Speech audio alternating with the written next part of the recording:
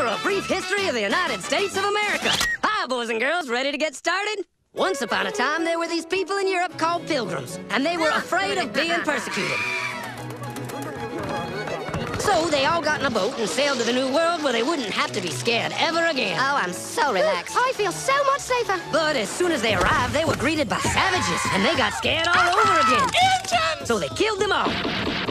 Now, you'd think wiping out a race of people would calm them down, but no. Instead, they started getting frightened of each other. Witch! So they burned witches. In 1775, they started killing the British so they could be free. And it worked, but they still didn't feel safe. So they passed a Second Amendment which said every white man could keep his gun. I loves my gun. Loves my gun. Which brings us to the genius idea of slavery. You see, boys and girls, the white people back then were also afraid of doing any work. So they went to Africa, kidnapped thousands of black people, brought them back to America, and forced them to work very hard for no money. And I don't mean no money like I work at Walmart and make no money. I mean $0. Nothing. Not a zip. Doing it that way made the USA the richest country in the world.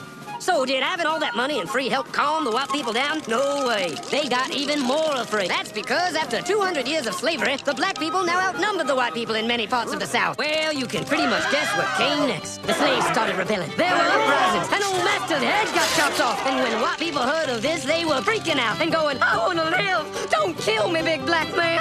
Well, just in the nick of time came Terrell-wilkes, who in 1836 invented the first weapon ever that could be fired over and over without having to reload. And all the Southern whites were like, yeehaw! But it was too late. The North soon won the Civil War and the slaves were freed. Yep, they were free now to go chop all the old master's heads off. And everybody was like, oh no, we're gonna die. But the freed slaves took no revenge. They just wanted to live in peace. But you couldn't convince the white people of this. So they formed the Ku Klux Klan. And in 1871, the same year the Klan became an illegal terrorist organization, another group was founded, the National Rifle Association. Soon politicians passed one of the first gun laws, making it illegal for any black person to own one.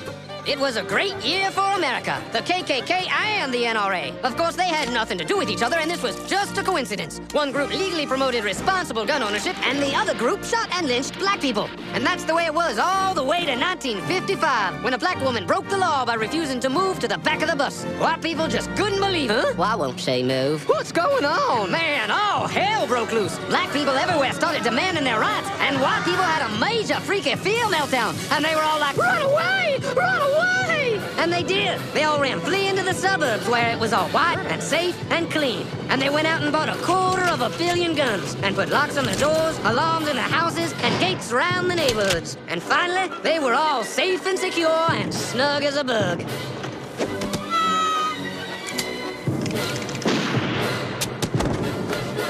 And everyone lived happily ever after.